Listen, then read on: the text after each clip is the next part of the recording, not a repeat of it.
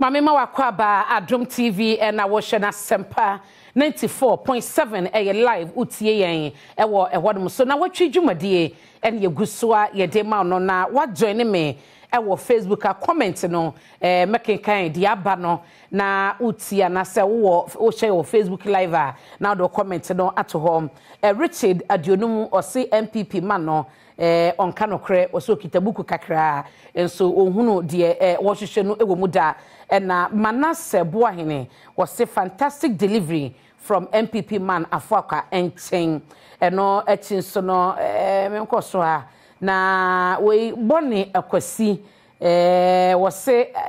MPP emo social intervention ba ko pe ya wo mo eso mo dia banso a eno so dede en wo mo ye was MPP never again was akiola buku no nyina etin so still wo muntumi hu progress a o man ewo mu no wabo ho amane na DJ Kitikreji Matewai Dina in Kansa na Piaga wasi abena mumu ene adwuma yeda se yento so ha o comment no Fabra na menkenkan ma meba beto so na memma bedwafo honom na kwan bia so sede a afo akwa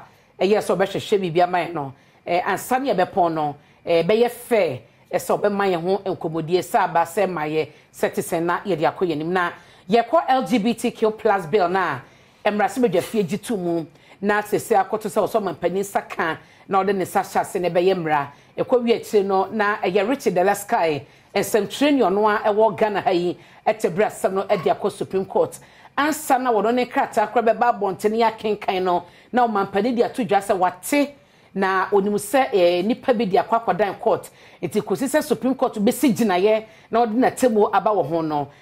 obetwen ansa na ode ne sa ahyase ayedende the Minister of Finance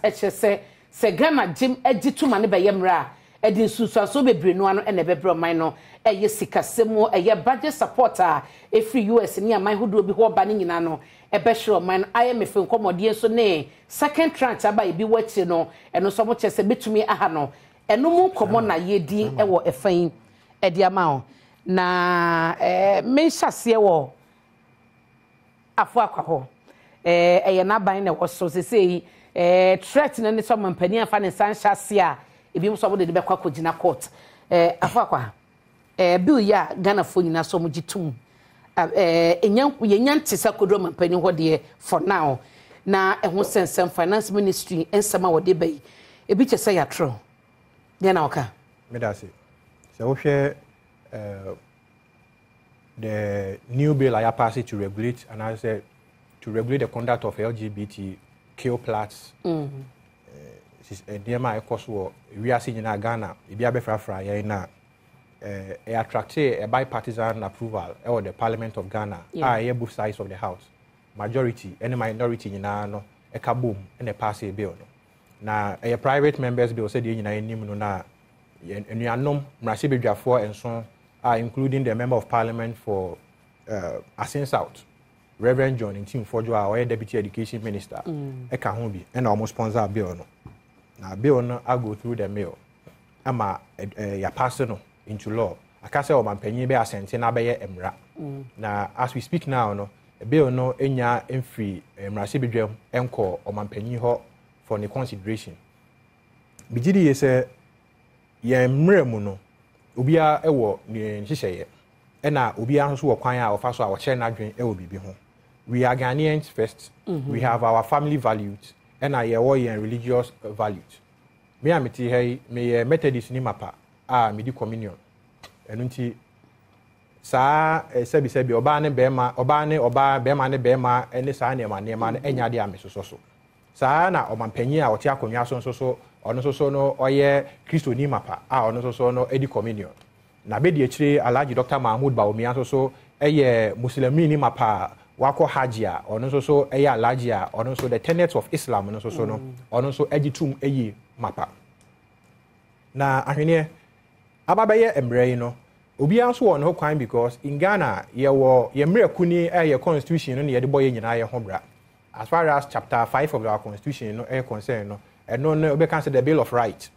ma obi bia ho kwan the human rights provisions no enshrined within the chapter 5 of our constitution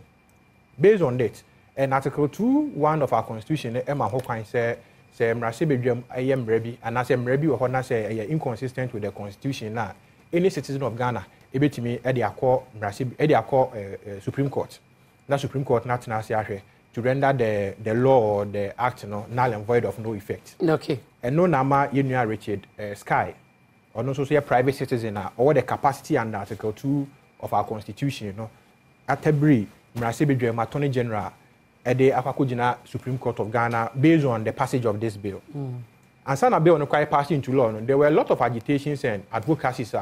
renowned academics, renowned human rights activists, and a lot of people were against the passage of the bill in Ghana. Untimi enkasi yemra democracy untimi consider minority opinion any majority opinion. Certainly ebi adwen ene dodo na adwen enkope. Nanso so no ehihye mu no ye the constitution na to ho no mo a mayen hihye a kyerese BBC a ye kwan efa so a ye de ekoso. De nyina ye twen ne se ye behwe the outcome of the suit the Richard Sky e de akakọ to Supreme Court no Supreme Court e be ka afa ho. Ansa no mampanye si ginayana enkodu mampanye nim minim sa kwan bia so be kodu nanim na me kaya atie for center be ba ho be bie phone lines no na wadwenche bia wo de aba Richard the last Sky eniema na odi eka ho a wo de court wo hye no ene se Supreme Court ensimra se bedwa fie kwan esa bill no kra no enfiri ho nkoka o mampani sa na enwochi so no Supreme Court enhye o mampani se ontumi emfa ne nsa ense bill na se ema no emeye emra it release e won krata no a Richard e de koye ebiniye na ansampo na ye benya suit ne se Richard akofale wo Supreme Court no mampani de kan aka ho asem nti no otewen ana eye intel ana se netisen ade enya nkodu Supreme Court no o mampani se Supreme Court si gina ye ma temowi a e no behunu de ono e be ya fa ho. Well, Omampenyi, as the head of the Commander-in-Chief of the Ghana Armed Forces, or the head of the security of our country, we have periodic security briefs and alerts. And notwithstanding Omampenyi intelligence anyway, Obi who be intelligence free, he could have been briefed from the intel or AB Krana Richard Sky, Echo Court or no. And you know, say our courts, national security operatives anyway, mostly they are dotted around some installations of our country to pick salient information and to brief our country as far as those are concerned. And Obi who be information because Obi me akọ say court, but we name the no. Whilst you are filing here, then no be application tell say this is the procedure. To chairman of Faliwe no kasaya, and so kasaya san or filing no. And see, ni nyina no and say she. Mate, the financial implications no. Finance minister nature said the be bro minor, and I said the be ball minor so. And no na me pese yekomu e de na kire sanse IMF so far conditionalities and so say da ho ansa na IMF agipene ene Ghana kosa apama omo e de the second tranche abrain no ba bia ni hono ma e kasa e de fa LGBTQ wa yi ho ene ye ho komoti no finance ministry ni efi hin e kwen me da say obi bia o te what transpires within the international system no ebeja tum say international system no see na kwakoye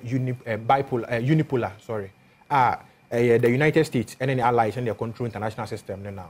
and obi an so international relations as ebeja tum say o share the IMF and the World Bank na one of the tools are the American government and AUC to push forth their foreign policy agenda to other parts of the world. About westernization and democracy, as part of the tenets of democracy or features of democracy, human rights, promotion of human rights, free market economy, NSR and Neman. I don't say American government, Omono, Ejisant, Niemano, Etumuno. Ehun say one, Omo American ambassador to Ghana, he made a statement, but later no, or because until say the bill is signed into law, no, they will not continue with other way. Omo beka fasa Niemano we say now. It calls to say Ghana is a sovereign state, and we have every right to pass every law be a free say to regulate the conduct of our citizens. Now boy a sovereignty and we have our cherished family values and also a boy ya mamre and ya manie and also a Ghana say meaning say traditional African religion. Na nanom gunsa abosom semne we no agitum sesabi obetimi afa bema betimi afa bema oba betimi afa oba ene sa ne ma na yenyitum eye taboo anase I can say abo taboo abusudie in our customs any tradition. It's a DNA man reflect say o manage tuma ebeha Ghana sikasem. But okay, international system na make the major control and answer major policy the Western policy and answer Western democratic liberalization na a promote to this human rights provisions and free market economy NSI and and currently okay Ada okay Maria Dambisa dead Ada no ye or ye one Zambian economist why you with the World Bank IMF for several years I call retirement or compute the aids about Africa from where now can you say the more the aid come the poorer we become. The more the age, the poorer we become. Because your tight age, be between about say, oh, you be a quiet mouth, a quiet or the contractor about or the be about the supplier about. It is kind of the bro and Ancasano, it's indirectly, you know, or sign returning back. Okay. This is local name, and never can be benefit from. Professor Pinoa, economist near the HSA, Jinaye Noa, finance ministry, no. I say, huna wahana ni episode who 2 minus so na enye no kre ni na so omoma countries bia omaje amana ye emra a criminalize say wo yes ade na emra no eni obedi ebi Zambia kra de life in prison obekoda wonkwa na nyina enso so IMF gusuni ne edidwa Chad e wo ho no mo chese a lot of these countries are oma criminalize but still IMF gusuni omo etoto ntino mo kana sana na say mo tu futu egu Ghana fo no say ahwene Ghana already no yen criminal code na kasa no prevent some of these things your provisional criminal code unlawful carnal knowledge say ofa okofa oba na so fa bema kwan bia enye natural yes person na so that say member side in kwan na ka general almost a general provision and afi na ya go to detail later ye specific basis mate and ye specific basis no e won repercussions obi obeka say say one problem aye wo Ghana na say obi a no enim bibia but in terms of economics economists want to feel that or share the macroeconomic indicators near your international relations experts and so on share national relations between nations of the world. The international system the interest based. The economists integrate into the international relations arena anymore. Or understanding within the international system and also will be a bit differing. Thank you. Chairman, and come on by any said yet NDC jinamu den pa matie Nnawotwi Nusafusene yera Nelson da fe makọ no kra ekọ to the state system mampania finance chasia obekosiw no ewo court ene de keka hom na nua so ha ya na Nnawotwi Nilanti Vanderpool obede mampani se opa mane finance chasia adan ase bill no ebimu esusu se mo ya amana ye political bi ase mo interest bi am person na mo gina so e de campaign ko 2024 medas menu ya ikasa no ma oti ase say bill no majority any minority energy too okay and promoters no so no minority for ni bi eka ho majority for ni bi kan reverend in team forjo or your MP was in south also or come any bebre na kan the ye kan say your mind that in the church enti ade bia ye hu se daache ebe ha echiri ma no ye ni mprempren a ye ni afi a ye nim ne sunsun aso no e wo se ye di mra esia no MPP for be person be kasa ho because of the position of the president who can be not president misty diplomatic call or see today he has learned to say Ghana ni bia court on the 4th of February by Sky Dela court on the 5th. So the Intel, sorry, 4th March at Nanado Casano, not the land court or court on the 5th, who shall register the pen at 1 p.m. and or court on the 5th of March. It is a president who was Intel cry, court Intel, or he said, it was a una ubedanedi. It would to me who said, or mu ye bibia, or mu be si bill nano quine. Mimi Jitum say, bill no war my Ghana. Me. Senior Joma Maka or see Nisum ne or men yadi no and supporto. Who are bruchiri? Na ni aye mra. Na se wa bahana ubi didwa ha. Na se umbet fori who fa umbet fori. Enyama ye ni emre kutia so bi anya ori. Emrofu no so a omusu ni say the promotion aspect no. When they come here, they promote who can say, Domi Kwabenya ho, ye kochi ebinu mo ma high down bia, no mo yes adie no ho, a police for ekos kata omo. E chira say the promoters are afraid say your law no will take hold of them. They are not crying for Ghanaians, they are crying for themselves. hwɛ financial implication ɛna me no ka say ɛyɛ ni da parliament bo busia World Bank the breye omajetum $300 million omajetum a 25 years and money de betua si hu ne 0.5 omajetum gain bail no say pass stay the Parliament in Finance and no President in Finance and that is why I make us say Nanado as a lawyer and the last guy as also a lawyer no. In fact, I doubt their credibility and their standing in law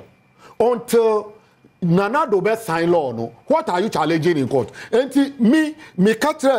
Supreme Court they should throw out the matters is here because say prejudicial. I will reserve my comment. Here abayi we be a friend Amanda Odoi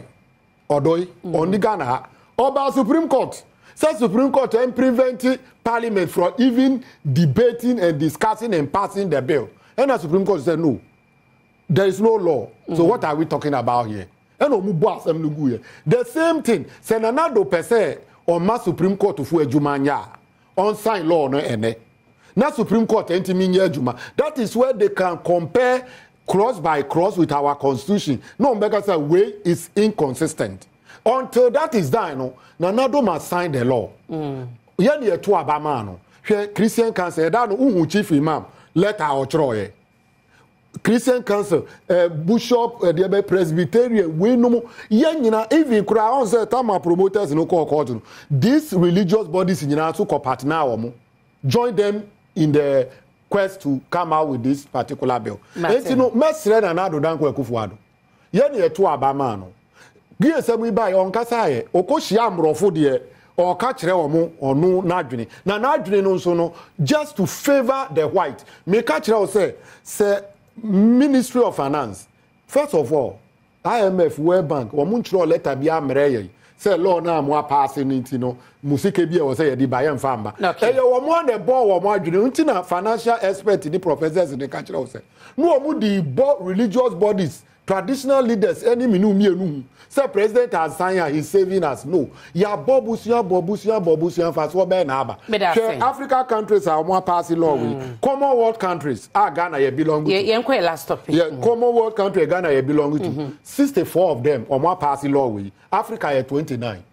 so what you here still they are surviving they are eating their people are going to school they have water to drink IMF no we are members you contribute your dues so IMF has no right to say what is due to us no wo mun fama yen so what the IMF to nchen ya na ye budget support bi ni ade so every US mo ne ade eba o na wo ka se beba na se wonim se beba me see ebeba